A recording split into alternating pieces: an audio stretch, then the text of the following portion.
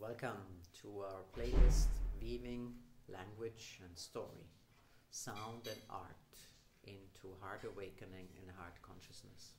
So my name is Patrick Alexander Sonko or Yenga Sonko, and I am here to guide you through, to share with you the inspirations that come from the heart. And I got a big word for this particular playlist. It's about hermeneutic, heart horizons. I know it's a mouthful.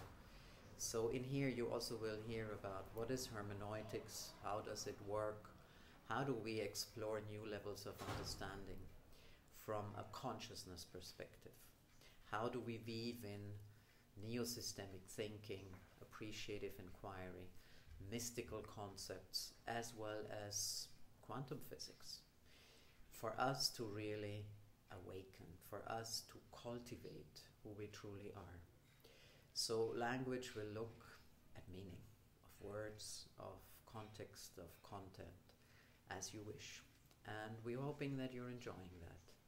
The stories will be stories that either come from our own lives or from stories that we experience when we are meditating or journeying, as well as sound that we're creating with our instruments. So I play the pentatonic flutes, you may know that already, and Ceci plays a whole range of beautiful instruments, from sansula to monochord to all kind of percussions. And here it's really more about the sound. So the intent, the direction, the energy that we're putting into sound. And of course hermeneutics, similar to semiotics, is not only about words and the interpretation of words, but it's also about any kind of sign, and hence also about sound. And sound is something that's close to our heart.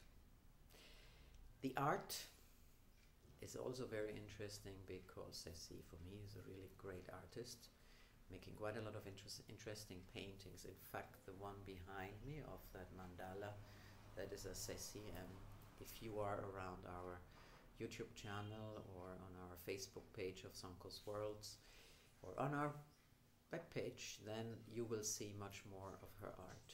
So how can we weave that into that hermeneutic understanding, that hermeneutic heart horizons, finding new meaning and truly live from the heart and in the worlds of the heart. So thank you for being here and enjoy what's coming your way.